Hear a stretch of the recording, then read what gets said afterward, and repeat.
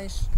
So I thought I'd do something real different today, and I'm going to show you the garden at my house. I have a bunch of gardens. This is the, oh look, my neighborhood cat just dropped in to say hi. He's a very friendly cat. I don't know his name, but he's a pretty cool cat.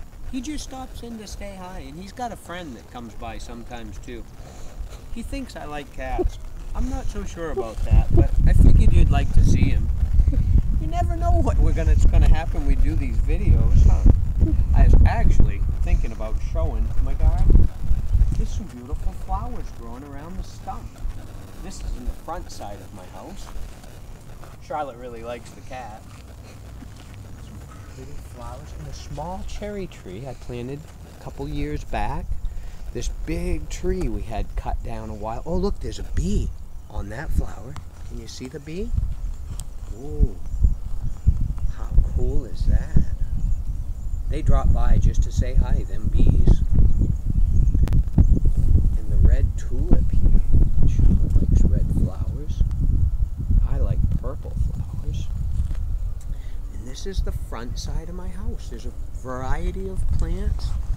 And I'll tell you what, follow me. We'll come over here. Maybe we can plant a bulb or something here in a minute. Some violas. Planted this big lilac tree this year. We'll see how that does. They usually call them lilac bushes, but that one's a lilac tree. That's pretty big. We have some hyacinths blooming. Those come up from last year. I have also planted some more new ones this year. Looks like some irises, not blooming yet though. It's a big old shrub. Shrub there. I think it's all good. Oh, and the cat's still with me. The cat's, nope, he's moving on now maybe. That's okay. Some more flowers there, more tulips. Oh, those are real pretty, and those are coming out in bloom. There's also a tarp and some firewood under it. I've been working on my wood pile. I'm almost done. It's coming. And these are called creeping phlox. They're quite pretty. I got those last year at Walmart. Pretty good deal on flowers there sometimes. All right.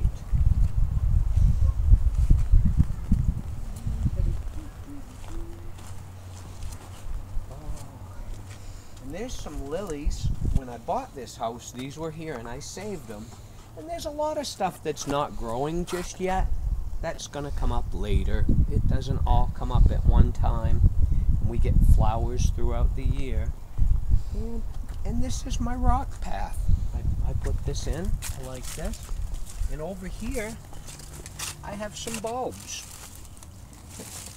Yeah, let's do a couple iris bulbs. We can put a couple iris bulbs in. Let's see. And there are Dutch irises. They're going to be really pretty. But right now, they're just bulbs. Some of the bulbs, you can see a little bit of life on the ends. But you plant them facing up, and then they'll grow in a little bit of time. Oh, here's one. Ooh, that one looks really good.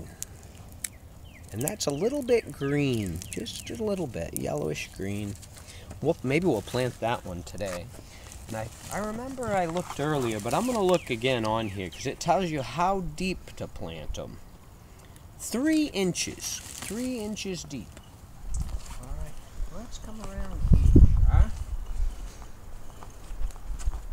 And over here, I have my 2 favorite garden tools.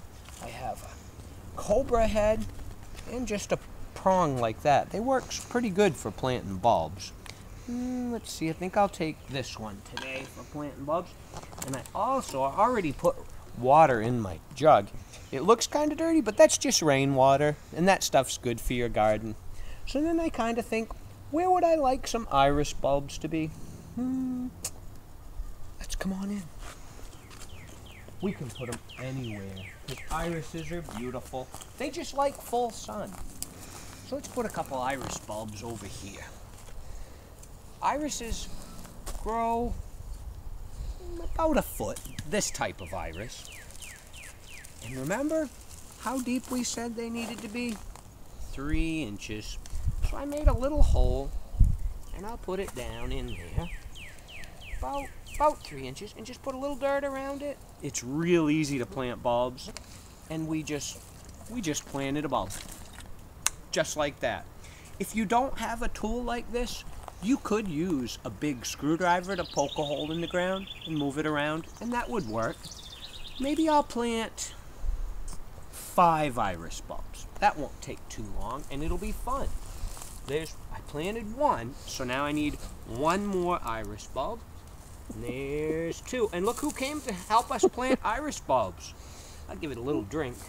Don't want to forget to water it. Ooh, cats don't like water, usually. Goodbye, cat. So there's 2. Ooh. About 3 inches, maybe a little bit. A bit of water on that one. And we just did 3 bulbs. You could water them all after or do it this way. It's up to you.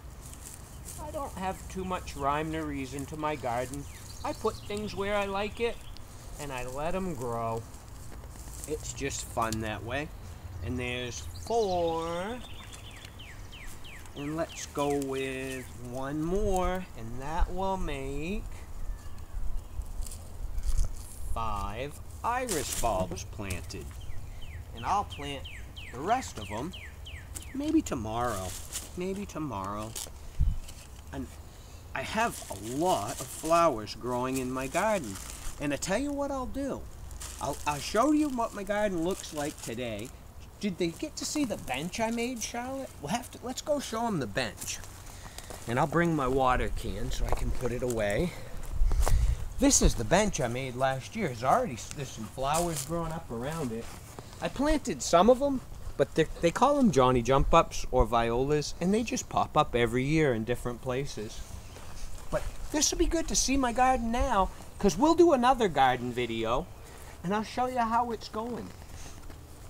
These are called Frasers, and I planted these this year. They look like they could use some water too.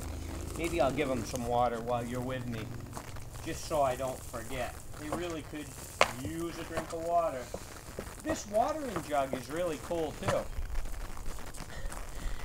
It's a juice container, and I drilled holes in the top with a regular drill, and then I screw it right back on, and then I can squirt the water in my garden. Because one thing you need in your garden is lots of water for your plants to grow. All right, what do you think? Oh, what do you think, Charlotte? We'll show them the garden later, huh? All done for now. Bye, guys. Thanks for joining me in my garden.